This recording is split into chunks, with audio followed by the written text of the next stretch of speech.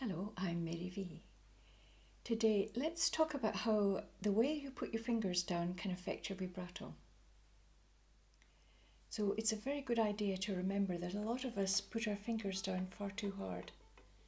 Right, we're using far too much muscular energy and tendon energy to get those, to get our fingers on the string.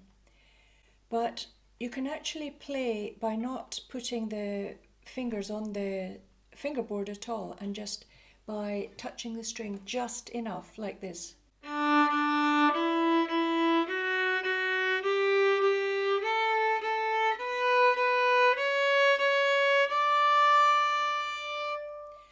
If you think about it, when you want to do vibrato, you've got to put your finger down and wiggle your finger, and you want those two actions to be almost simultaneous.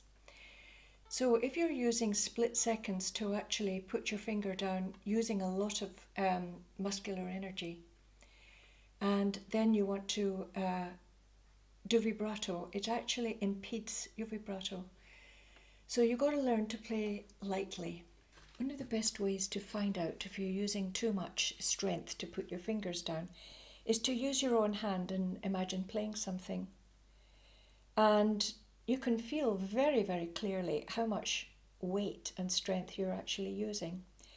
And you can also feel just how much energy is going into putting the finger down, and really how much is left for the vibrato. You can feel that your hand is tighter and using more strength than it actually needs. So the best exercise to do is really whistle your tunes and your scales.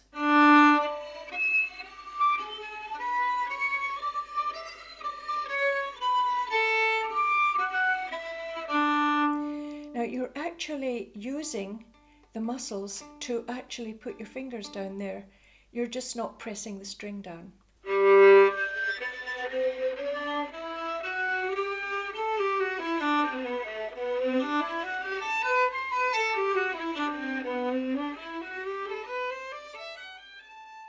So just to remind you, the fingers always go down in a curved position, and the action comes from this knuckle here at the base of the fingers.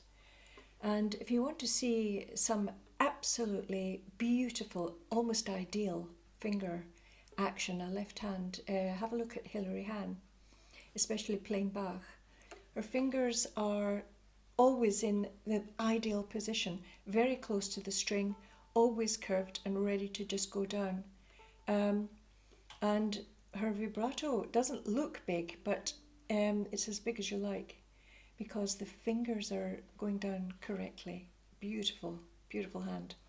Oh, and another thing, some people who say practice vibrato do this and then do that and then do this and then do that. And they're depressing this first knuckle here. It really is not done like that.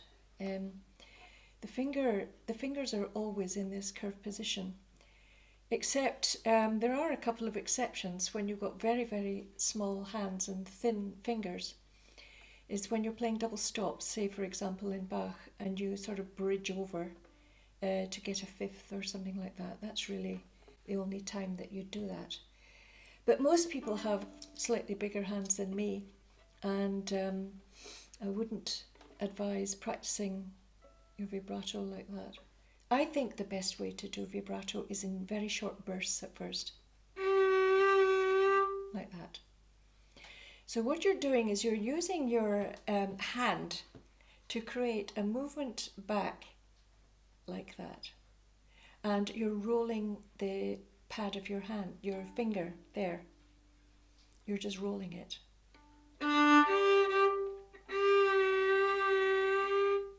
Just like that.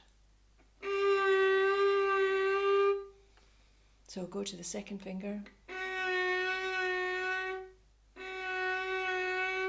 Now notice that the wrist is moving because I'm really just facilitating it with the top part of my arm. And later on, if you want to do arm vibrato, the fingers are actually moving in exactly the same way. The top of the finger is rolling and the first knuckle is moving a lot. And whether you want to do arm vibrato or wrist vibrato, the finger does exactly the same thing. So this gets the finger flexible and moving and getting used to doing that movement, right? So at first, the wrist is moving. And then the first finger. So when it comes to the fourth finger, put it right next to the third, because it supports it and it prevents you from having any strain or straight fingers. Just put it right next to the third on an A flat.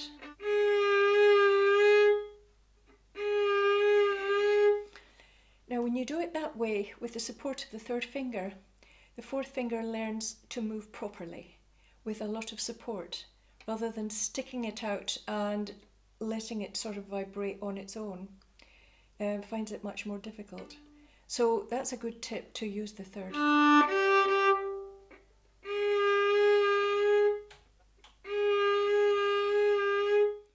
There's a debate about whether to play vibrato above the note or below, but generally it is better off sort of in a downwards movement, because if you play a lot of vibrato higher than the note, a lot of your playing is going to sound quite sharp. So practice the movement to start with, just going backwards.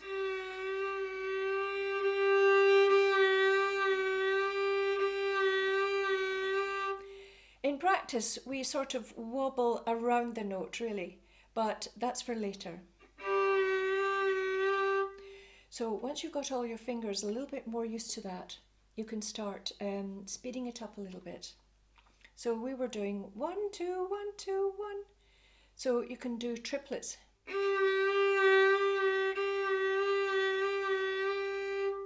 All the fingers.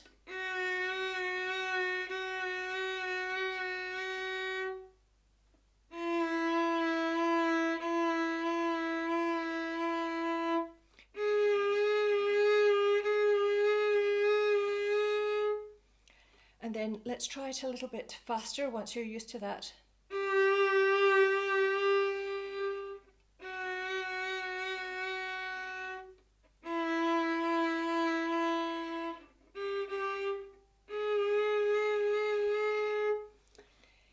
So rather than trying to do a lot of vibrato continuously and tying your hands out, I think it's much better to do it in very short bursts like this.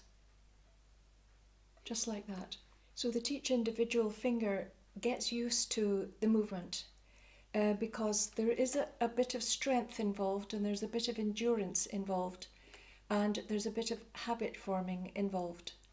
So we're talking about light fingers and wobbling really, and concentrating on the top part of your hand and just allowing the wrist to move. It's really to do with more the fingers rather than any other part from the wrist downwards. Don't even think about that when you're trying to form the actions like that. So I hope that something in that was helpful to you, and I hope you enjoy developing your vibrato. So I'll say bye-bye for now.